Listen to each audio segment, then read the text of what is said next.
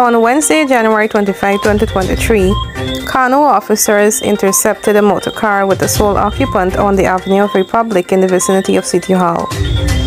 A subsequent search of the said vehicle revealed a salt bag containing several parcels of suspected cannabis.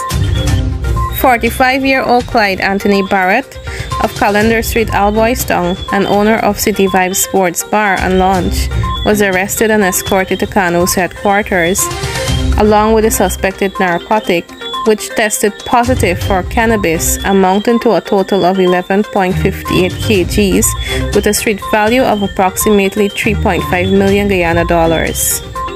On the same day, another operation was conducted by Kano officers at the premises in Letem, and a subsequent search led to the discovery of 2 parcels of suspected cannabis concealed in a bucket. 3 persons were arrested and escorted to Kano's Letem's office, along with the suspected cannabis, which tested positive for cannabis and weighed a total of 3.4 kg, with a street value of approximately 1 million Guyana dollars. Investigations are ongoing.